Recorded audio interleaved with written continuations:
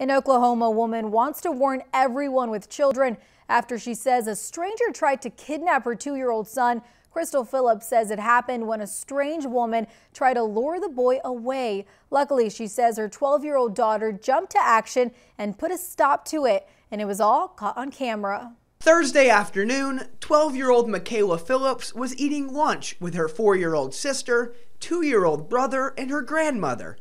As they were getting seated, a strange woman approached them. She walked up to them and she gave both of them a kiss.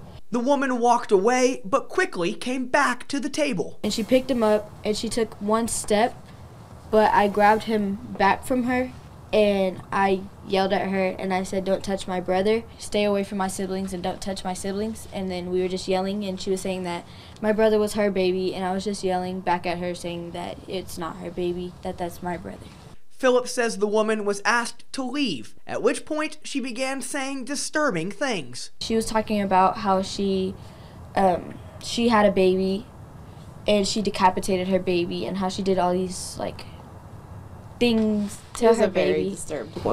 A very disturbed woman, especially in a public place where, there's so many eyewitnesses, there's so many people around. It's just, there was no shame, nothing. It's terrible. Police were called and are investigating. Sergeant Timothy Jenkins says situations like this show how important it is to always know your surroundings and to teach your kids to not talk to strangers. We still try to encourage to make sure you know everybody that your kid's talking to, but especially if you're out and about and you have no idea who this person is, get to ask questions.